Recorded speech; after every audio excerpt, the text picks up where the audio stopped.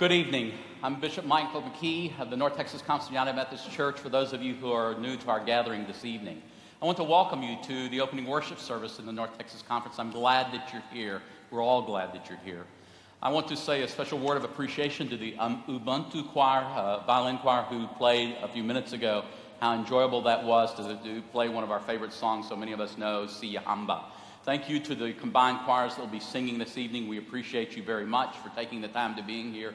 And of course, if a few moments ago was just a smattering of what we're going to enjoy and be inspired by, thank you very, very much. And thank you to all the directors. Let's thank them for their work.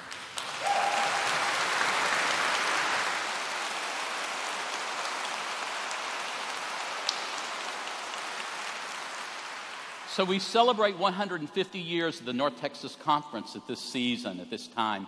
But not only are we celebrating 150 years, we're also looking forward to the next 150 years. It's important to remember that because we are a people who are always looking forward.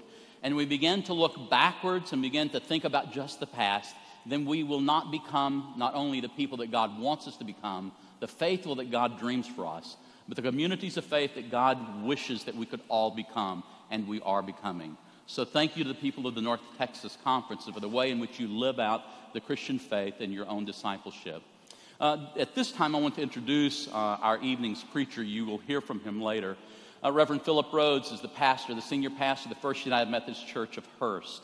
He actually is the person who followed me as the pastor of that church in 2012 as the interim, and then named by the bishop of the Central Texas Conference as the senior minister in early 2013. Philip has been a colleague of mine at the Hurst Church. He and I worked together for 13 years, longer than I've worked with anyone in one place. That is to say, I think that's an affirmation not only of the relationship that he and I have, but I think an appreciation that I have for his gifts, not only as a communicator and a preacher, but as a person who is one of the most faithful people I've ever met. All of us have people from whom we learn and from whom we learn lots of things. And I would say that the 13 years in which we spent and ministered together in that congregation, at least for me, and I hope he would say the same thing, were very formative for our own ministries and our own discipleship and walk of faith. And so it's a great pleasure that my good friend, one of my dear friends, is going to be preaching this evening, and you will enjoy him and be inspired by him.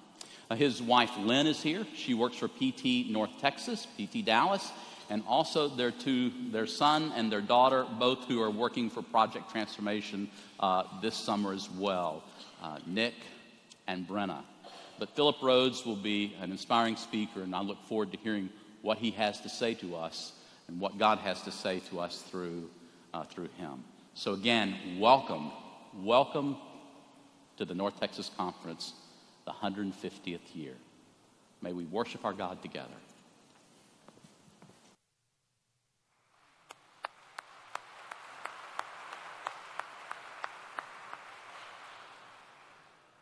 Friends, I invite you to stand in body or spirit for our call to worship this evening.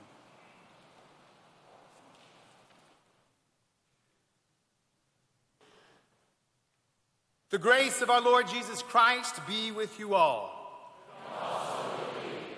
Creator God, you hold the heavens in your hand. All stars rejoice in your glory.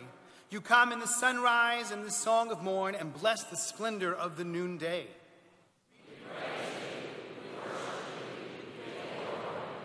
The stars in their courses magnify you.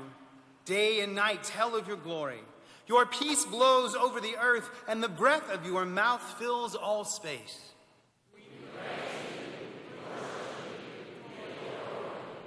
You created water to sustain us, to baptize us, and to save us.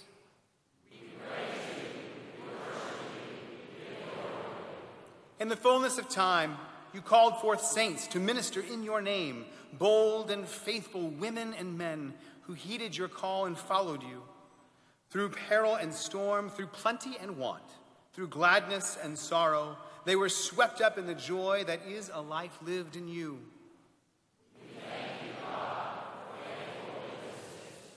We gather in the name of our Lord Jesus Christ, who with the Father and the Spirit is the author of all creation and the ground of our hope and deliverance. God of creation, come. Christ, our Redeemer, come. Holy Spirit, sustainer, come. And let us now raise our voices together in song as we sing Praise with Joy, the world's Creator. You'll find the text on the screen. Let us sing.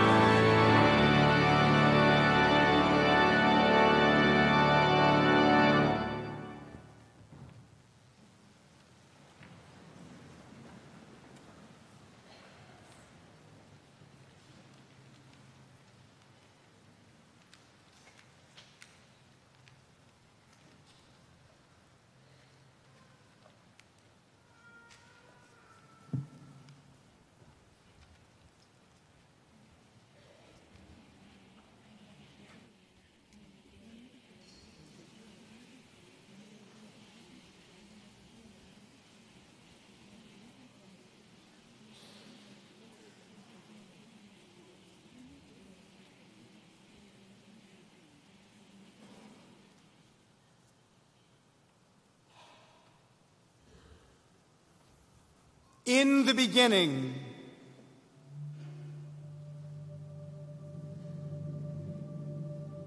when God began to create the heavens and the earth was without shape or form. It was dark over the deep sea, and God's wind swept over the waters. God said, "Let there be light."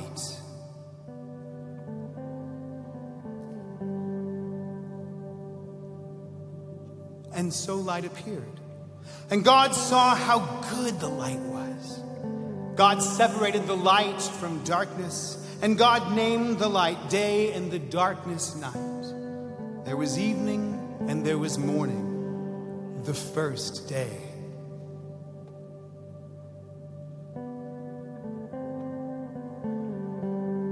God said, "Let there be a dome in the middle of the waters to separate the waters from each other."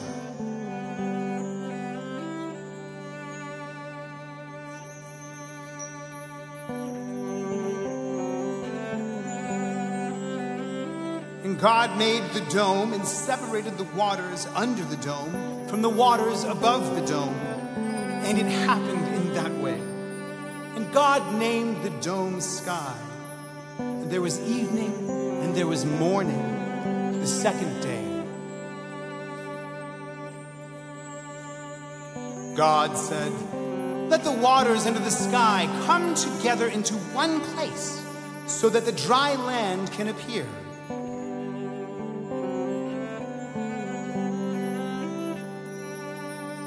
And that was what happened. And God named the dry earth land, and he named the gathered waters seas. And God saw how good it was. God said, "Let the earth grow plant life, plants yielding seeds and fruit trees bearing fruit with seeds inside it, each according to its kind throughout the earth."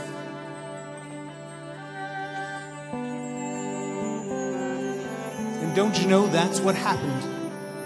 And the earth produced plant life, plants yielding seeds, each according to its kind, and trees bearing fruits with seeds inside it, each according to its kind. And God saw how good it was. There was evening and there was morning, the third day.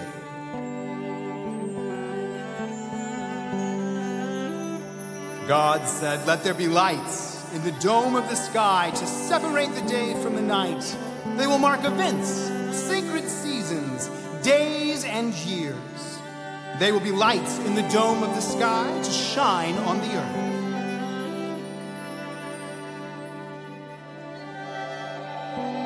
And that's what happened. God made the stars and the two great lights, the larger light to rule over the day, and the smaller light to rule over the night. God put them in the dome of the sky to shine on the earth, to rule over the day and rule over the night, and to separate the light from darkness. And God saw how good it was. There was evening and there was morning, the fourth day.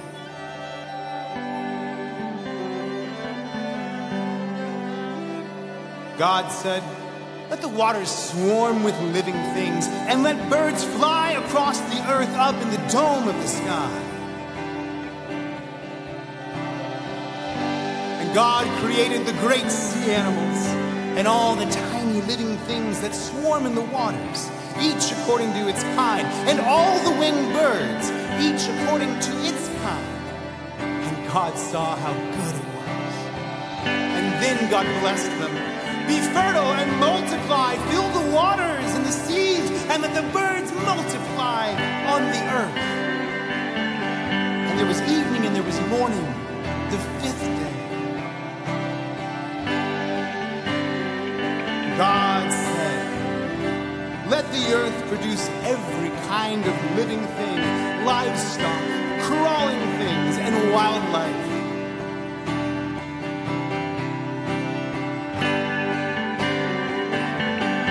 That's what happened. God made every kind of wildlife, every kind of livestock, and every kind of creature that crawls on the ground, and God saw how good it was. And then God said, "Let us make humanity in our image to resemble us, so that they may take charge of the fish of the sea, of the birds in the sky, the livestock in all the earth, and all of the crawling things on earth."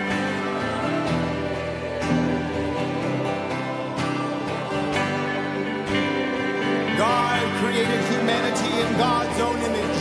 In the divine image which God created them, male and female. God created them. And God blessed them and said to them, be fertile and multiply, fill the earth and master it. Take charge of the fish of the sea, the birds in the sky, and every crawling thing on the ground. And that was what happened. God saw everything he made, and it was very good.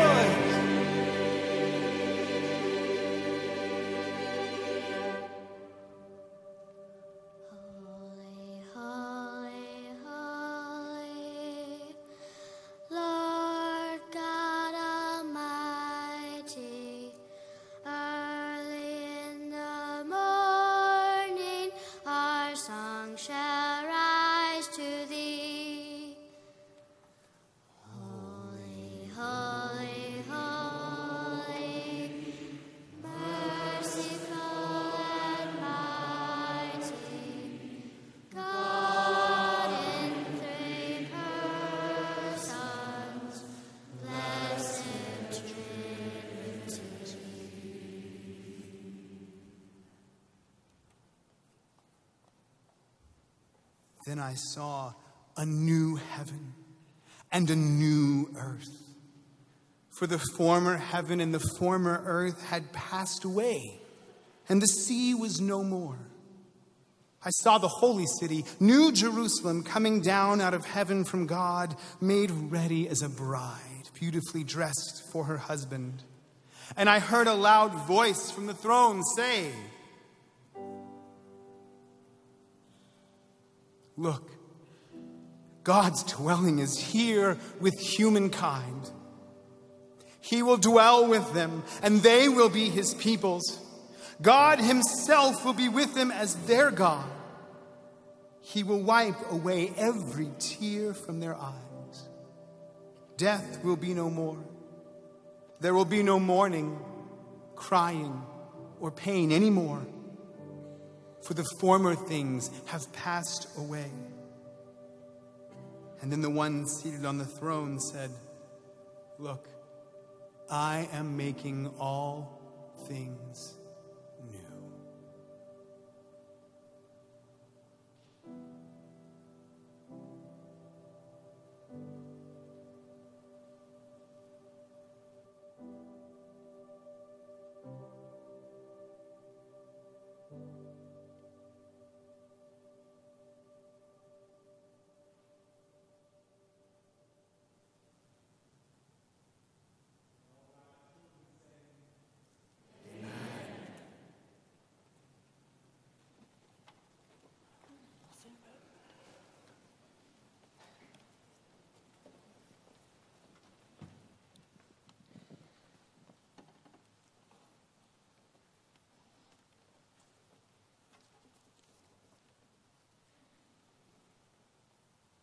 We receive the benediction.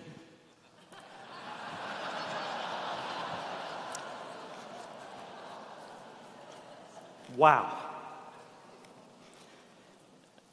I want to thank Bishop Mike McKee for inviting me to come and be with you this evening. I don't know how many of you have ever spoken to the bishop on the phone, but he starts his conversations in the very same way. So the phone rings and I see it and I say, hello. And he says, hey, what are you doing? I was standing in the kitchen. I'm standing in the kitchen, man. What are you doing? Well, I will need to call you later with details, but I just want to know if you would like to be the preacher at opening worship for the North Texas Annual Conference. And I laughed out loud. I'm like, really? I did laugh out loud. I thought he was joking. And I'm like, did you run out of money? I mean,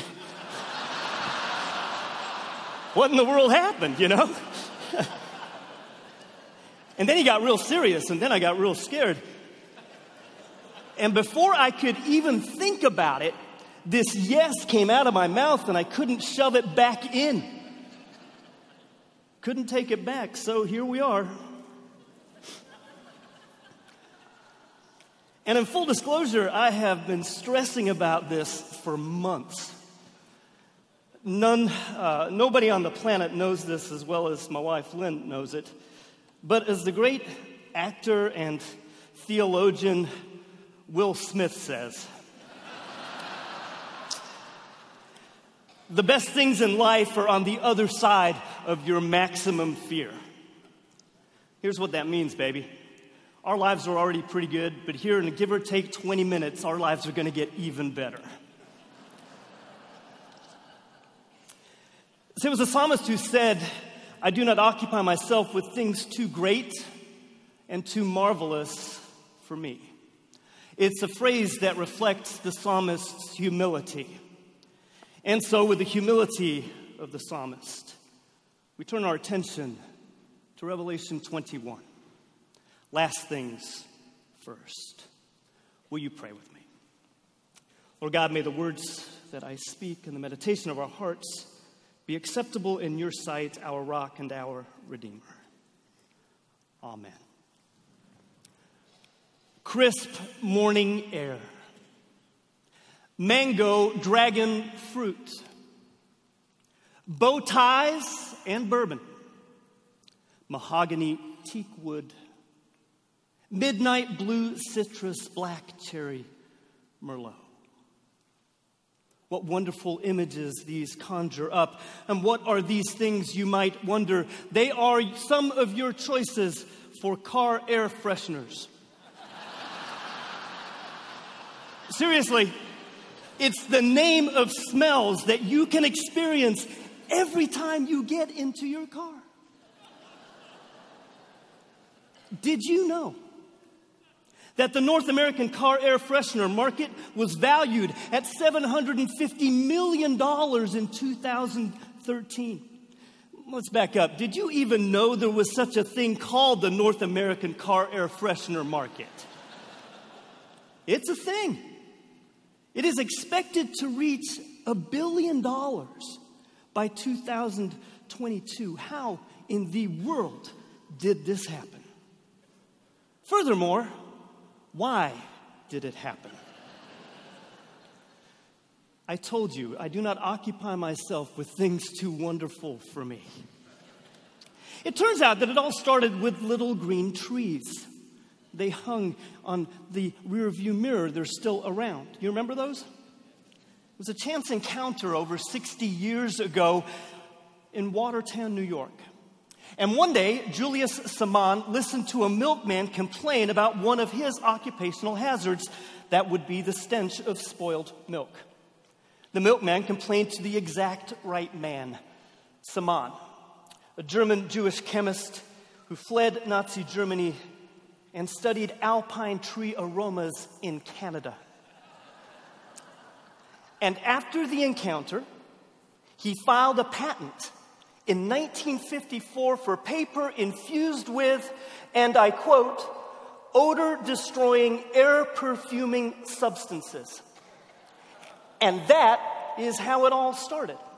And some of you, you know who you are. You're really into this. And some of us, we know who we are really not. But none of us, I can hazard a guess, drive a milk truck. So, why in the world do we need car air fresheners? See, there's two kinds of people when it comes to this. It's the kind of person who gets into the car and says, man, there's a weird, funky smell in here. You know, I think I'll go to Bed Bath & Beyond. I'll buy nothing for the bed, nothing for the bad, but something way beyond, and I'll get bow ties and bourbon. And we'll solve the problem. There are the other kinds of people in the world, the ones who get into the car and say, oh my, there is a funk in the car. And then they proceed to clean the car, to look for the stink, and remove it. I mean, come on, it's a multi-million-dollar industry. It hopes you lost a yogurt under your passenger seat and is further counting on the fact that you won't look for it.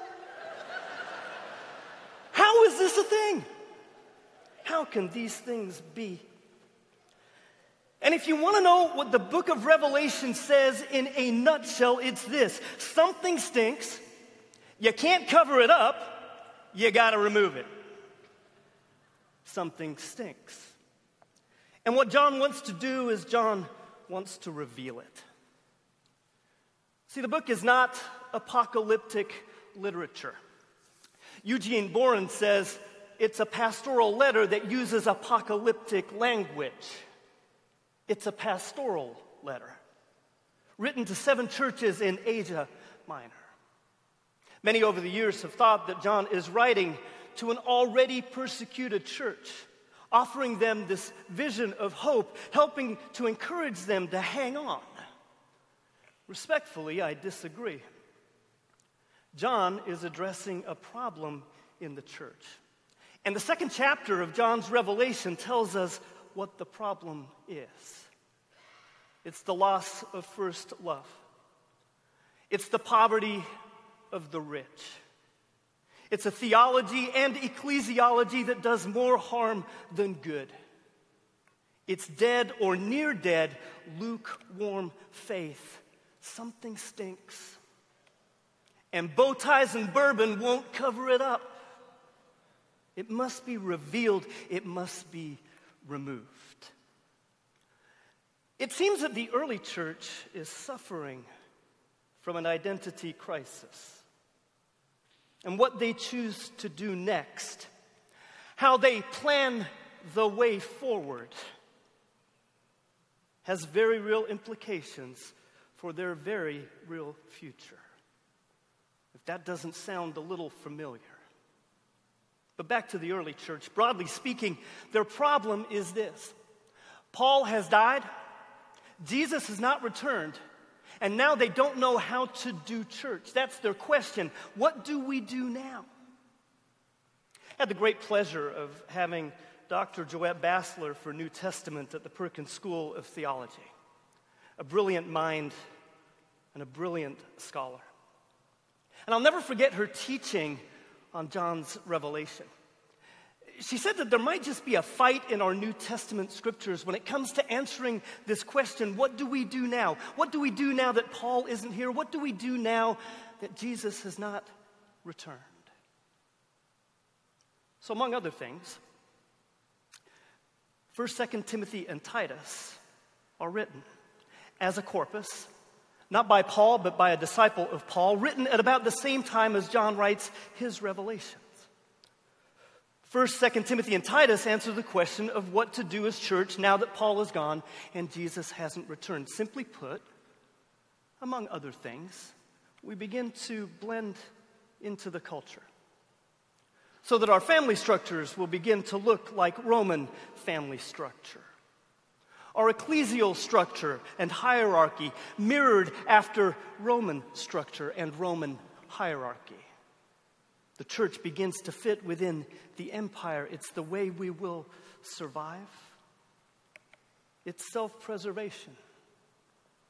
And John is having none of it. His revelation is an answer to that question as well. John says, we remember our first love. We put faith in God's riches, not our own. We turn up the heat on the burner of our almost dead, lukewarm faith. And we stand as witness to the culture. It's the opposite of self-preservation. And I have to admit, the older I get, the more convicted I am about my own predisposition for self-preservation.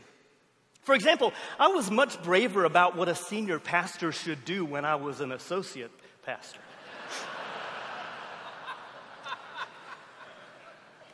I remember a clergy staff planning meeting, early 2012, and y'all that are in churches, you know we do this. We get together and we try to plan out as far as possible. We all have to bring ideas. I bring the ideas for Advent, and I've got a great idea for Advent early 2012. You can use it if you want. My idea, apocalyptic Advent. I had all the scriptures. I had all the sermon titles, all apocalyptic in nature. It was fresh. It was new, it was innovative, it was out of the box. And the then Reverend Dr. Mike McKee was having none of it. Chicken.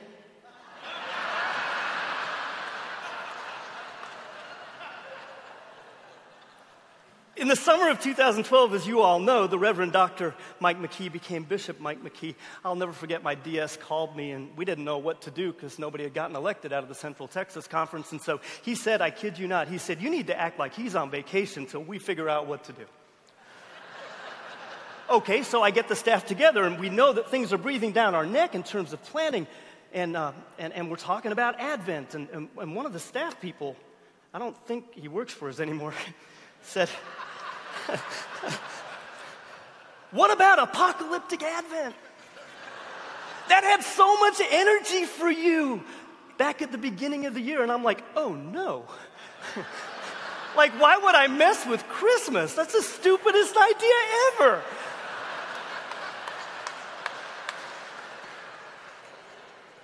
Self-preservation. I have since called my former boss and repented of my sin. You are not a chicken. Or we both are. Self-preservation. It stinks. And yet, as a culture, we are obsessed with it. And at its root is fear. So in fear, what we do is we hunker down. We hang on to our stuff. We keep strangers at bay. In fear, we arm our homes and we arm ourselves.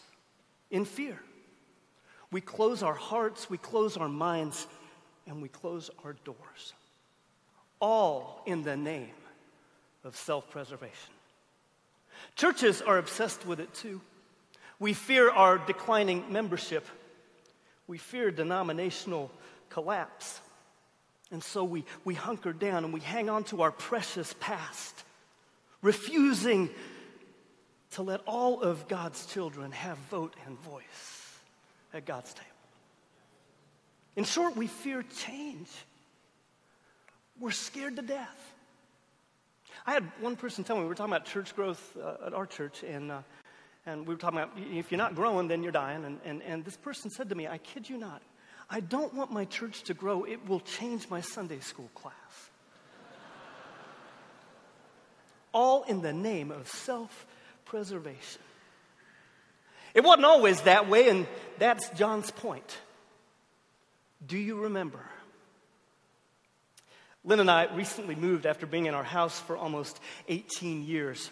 And during the packing phase, I came across a picture. Lynn is sitting inside the trunk of our 1990 Plymouth Sundance.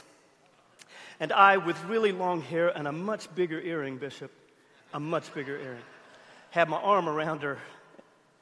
My mother-in-law had taken the photo. It was the day we left the San Francisco Bay Area with our 3-month-old son, and we headed northeast to Wisconsin, the Green Bay area. And as we looked at that photo, I asked Lynn, I said, what in the world were we thinking? It was a pay cut. The first grandchild was moving 2,000 miles away from Grandma and Grandpa. They're almost over it.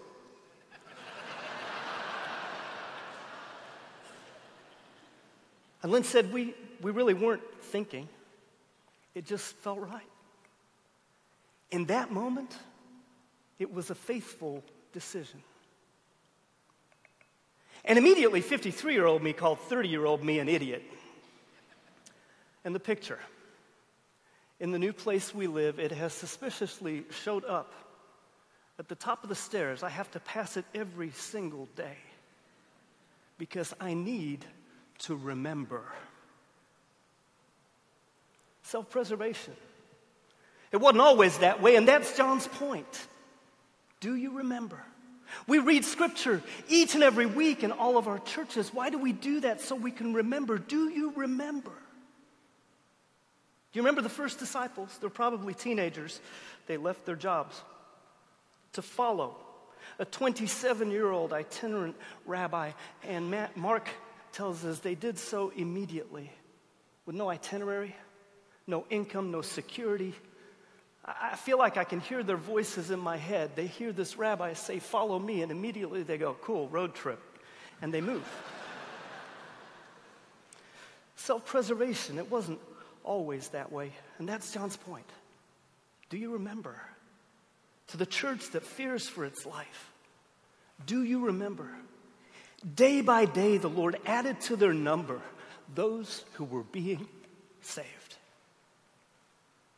And what John does is John calls us back to the time when following Jesus might not have made good financial sense, or not the wisest choice for a secure future, but our hearts raced a little faster. And not out of fear, out of faith.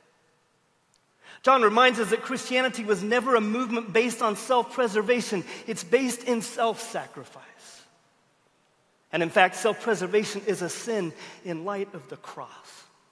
It stinks. You can't cover it up. It must be removed. And John calls us back, dare I say, to immigrate from our kingdoms of self-preservation, to cross the border, to hop the walls we insist on building, to immigrate to the kingdom of heaven. And he invites us to see last things first. Then I saw. 37 times John says that phrase in his letter. There are 20 words in the Greek that get translated into our one word, two words, to see, to look, I saw. Each one of them with their own nuance. When John says, then I saw, literally it means to see securely. In other words, you can count on it. You can bet the farm on it. In Revelation 21, John sees the last things, the end game. Then I saw a new heaven and a new earth. Count on it. I saw it. It's secure. And then God speaks. Look, see. The home of God is among mortals. Look, see, I make all things new. Now, when God speaks, when God uses that word see, it's a different Greek word. Literally, it means take note. In fact, beware. And most importantly, remember. Take note, the home of God is among mortals. In fact, I'm making all things new. Beware, the home of God is among mortals. Remember. Remember. And John invites the church into that vision once more. He invites you and I into that vision once more. And it's not the future, but it's our future. And it's quite a vision, really. Some wonder if he was on something. I think he's on to something. Because his vision comes out of his burden for the church. A pastoral letter. And while we love the idea of vision, innovation, something new, something fresh, godly vision is going to come out of burden first. Vision is always birthed through burden. And our burden cannot be self-preservation, not as a people and not as a church. Because if it is, our vision will not be godly. So look around your church, your community, your context. What burdens you? Find it. You just might remember that the home of God is among mortals. Project Transformation is birthed out of burden. Leighton Farrell and Sarah Wilkie, visionary leaders of your conference, got a burden for college students, for children in underserved neighborhoods, and for the church's need to deepen its connection to the community around them. To you interns that will be commissioned this evening, you may not even know it, but in your work, on your site, take note, remember, the home of God is among mortals. And God gives the vision after we bear the burden. And once you get a godly burden, well, maybe that is what frees us from self-preservation and moves us to vision, to innovation, to that fresh new thing that God is already orchestrating. And you and I, we're invited to be a part of that, but only if we keep last things first. In the name of the Father, Son, and Holy Spirit. Amen.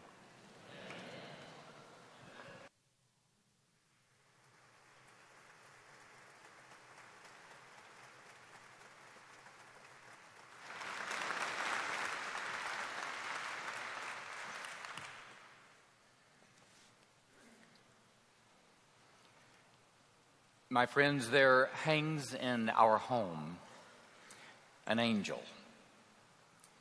Not an object of typically graceful lines and smooth texture, no.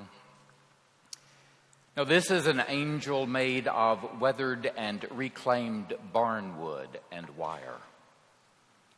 Fashioned and painted by a contemporary artist who wrote on that angel these words.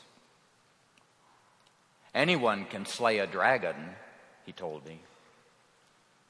But try waking up every morning and loving the world all over again. That's what takes a real hero. Beloved, we are about to read the names. We are about to remember the lives of those who are real heroes among us, who woke up every morning and loved the world all over again, as they lived joyfully and served gracefully, and now have died victoriously since last we met. Those who showed us the way to wake up every morning and love God's ever new creation all over again. So I invite you to look once again to your bulletins, that we might join our hearts and our voices in our litany of the saints.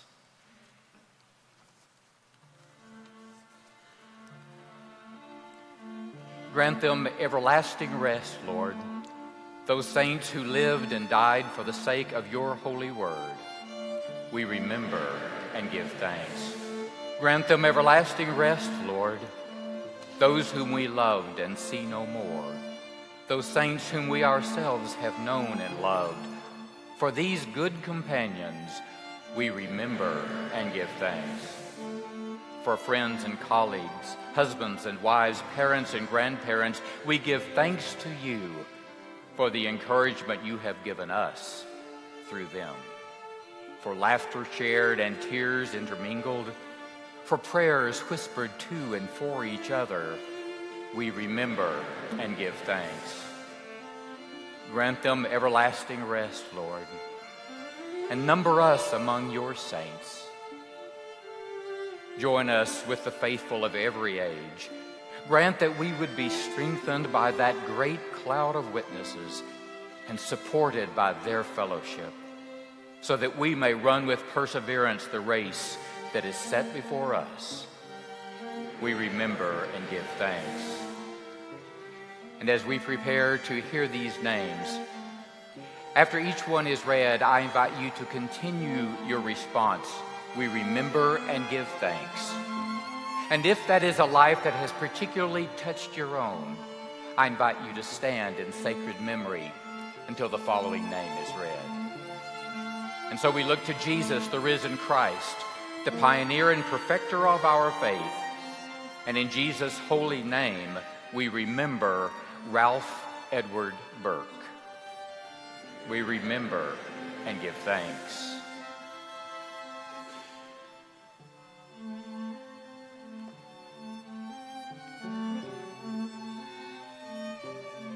In Jesus' holy name, we remember Wallace Edwin Chappell.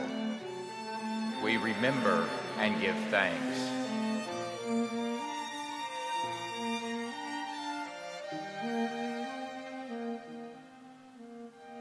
In Jesus' holy name, we remember James A. Galtney. We remember and give thanks.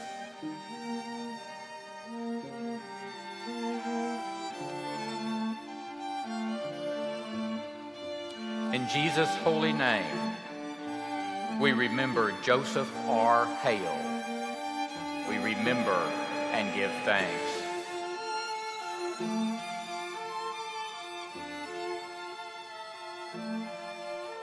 In Jesus' holy name, we remember John T. Lancaster. We remember and give thanks.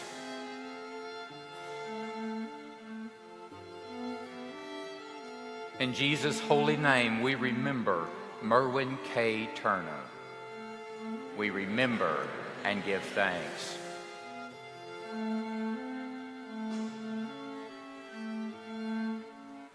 In Jesus' holy name, we remember Lorraine Isaacs Chapel. We remember and give thanks.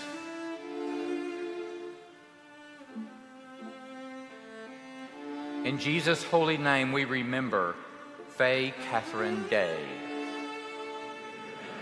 and give thanks.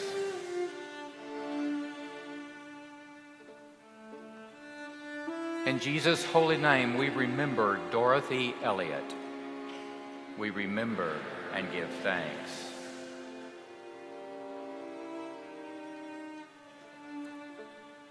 In Jesus' holy name, we remember Faith Gatlin. We remember and give thanks.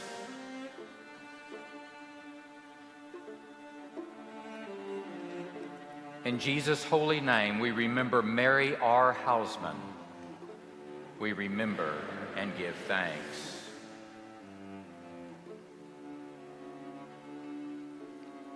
In Jesus' holy name, we remember Janet Mayo. And give thanks. In Jesus' holy name, we remember Sandra McNabb. We remember and give thanks.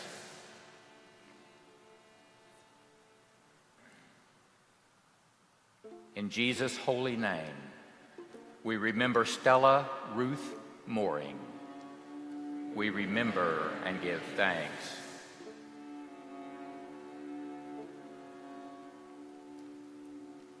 In Jesus' holy name, we remember Marnell Upchurch. We remember and give thanks.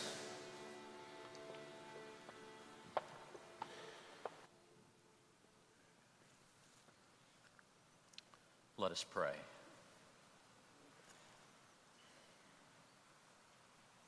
Gracious and loving God, we give you thanks for the lives of these, your servants. And not only servants, Lord, but we give thanks for these, your friends. You've so graciously allowed our lives to intersect with theirs and have granted us the opportunity to serve as fellow laborers in your vineyard. May their example and legacy as servants and friends of the resurrected Lord live on in us. And by the power of your Holy Spirit, may we be moved to love others and ourselves as they did, seeking always to be about the work of your kingdom.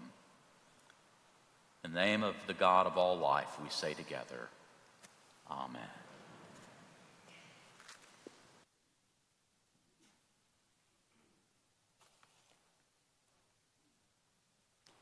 Tonight, we have heard the word of God proclaimed through song, through dramatic reading of scripture, and in sermon.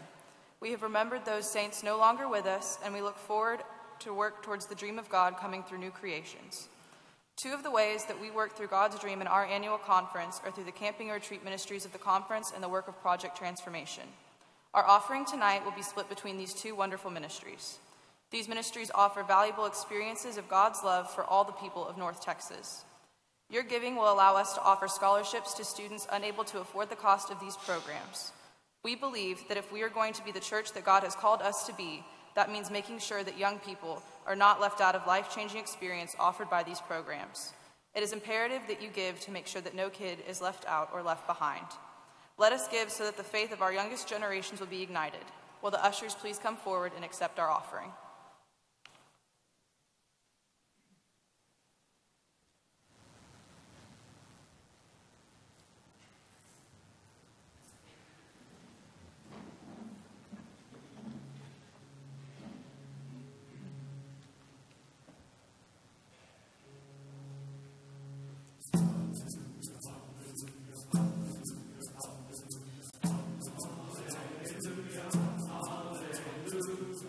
Hallelujah, hallelujah.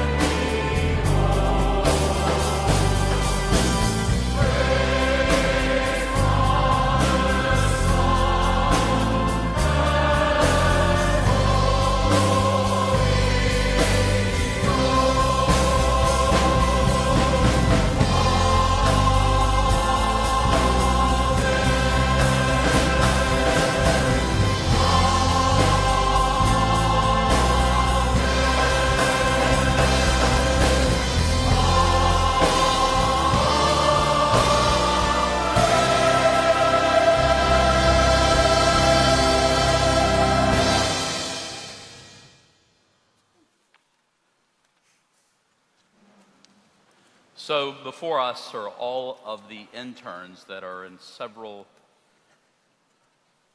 organizations in our annual conference, which is my way of saying to you, I am finding my way in the bulletin.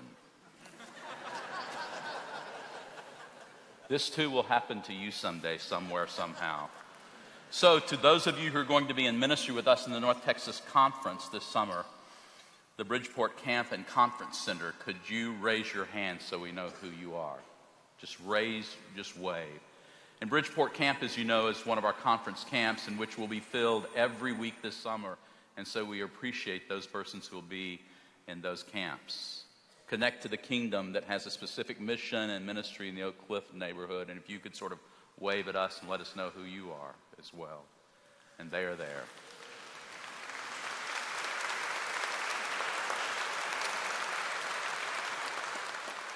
And Go Camp. Go Camp is our camp that is literally on the go in a different area, a different community, each and every week of the summer. And they've already this past week been at Paul Quinn, and they'll be in Clarksville next week. And it's a way in which they will continue to minister in unique ways and for children who are unable to go to another camp. And so those of you who are with Go Camp, could you sort of let us know where you are? Yeah, there they are.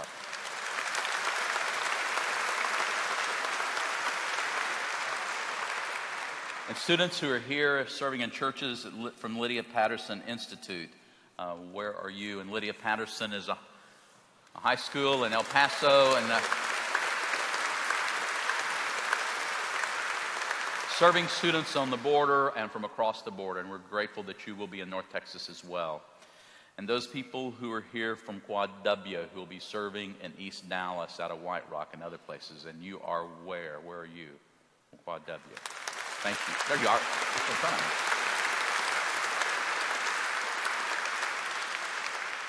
And Project Transformation, which is a unique ministry that began in this annual conference a number of years ago, which is spreading now throughout the country.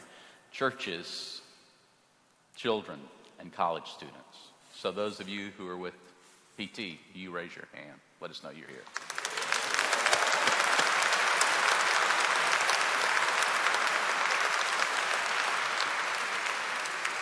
So a commissioning is really about bidding you to go.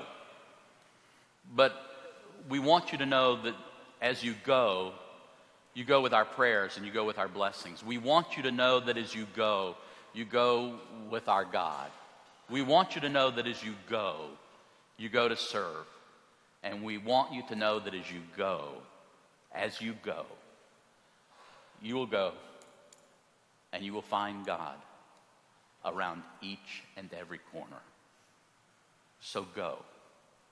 Go in the name of our Christ. Go in the name of all that is good. And may you have a most blessed summer. Gracious God, thank you for these who are giving their summer. Gracious God, thank you for the way in which you will continue to move through their lives. And thank you, God, for those whom they will serve. So we pray this in the name of Jesus the Christ, and all of us together bless them by saying, Amen. Peace be with you.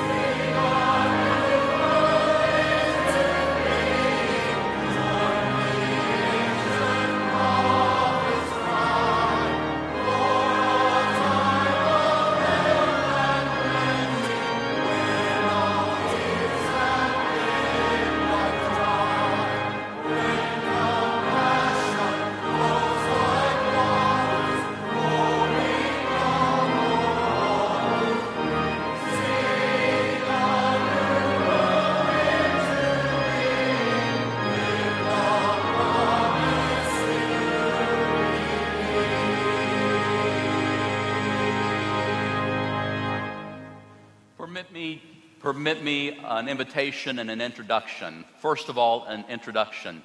Reverend DeAndre Johnson came into the service midpoint because of his flight from Houston was late. But DeAndre, welcome to the North Texas Conference. Thank you for the design of our worship experience tonight. Let us welcome DeAndre Johnson to the North Texas Conference.